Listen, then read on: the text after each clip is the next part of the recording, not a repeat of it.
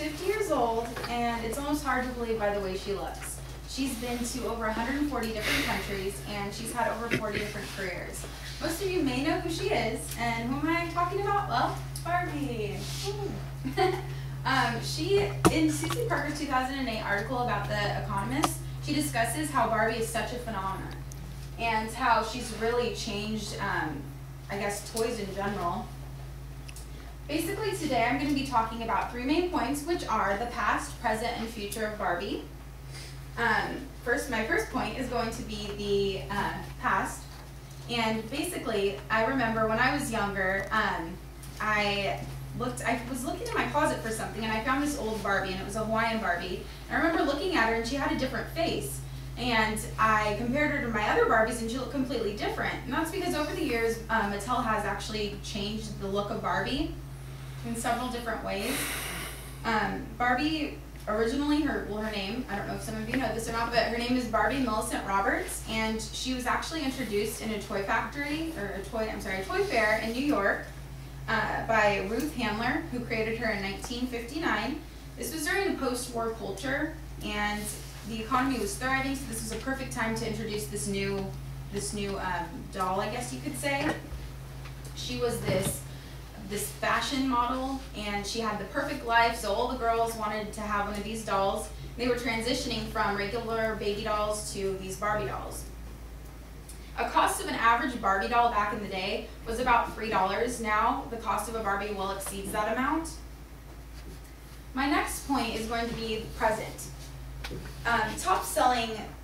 Barbie used to be the top-selling doll, as stated by Suzanne Kapner in her 2009 issue of Fortune.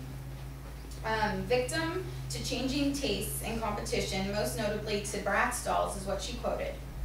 Barbie sales were up 18%, but that still wasn't as good as the past. She was doing better, but it still was having some impacts, especially now with the economy. Bratz stole the spotlight. They had this new look. They were very bratty. They had cool names like Yasmin and Chloe. And they just really, I don't know how to explain it. They really, they were better, I guess, than Barbie at a point. They were having more sales, more people were interested in them. In Time magazine, there's an article by Nancy Gibb, and she was talking about how Barbie has really changed. Before it used to be Nurse Barbie, but now she can be Dr. Barbie. Before it used to be Stewardess Barbie, and now she can be Astronaut Barbie. So over the years, Mattel has really tried to change Barbie in these different ways. And Mattel tries to keep up with fashions, especially because of Barbie's 50th birthday, which just passed this year. And they teamed up with different fashion designers such as Kimora Lee Simmons. They've teamed up with Vera Wang, Juicy Couture to make these different Barbies that really, I guess, show off those fashions. And recently, even more recently than that, Jonathan Adler, who's a designer, he actually designed a Malibu dream house, a real-life one in Malibu, California, which I have some pictures. This is the 1959 Barbie, and this is the 1959 and the more recent Barbie. They did a replica of now.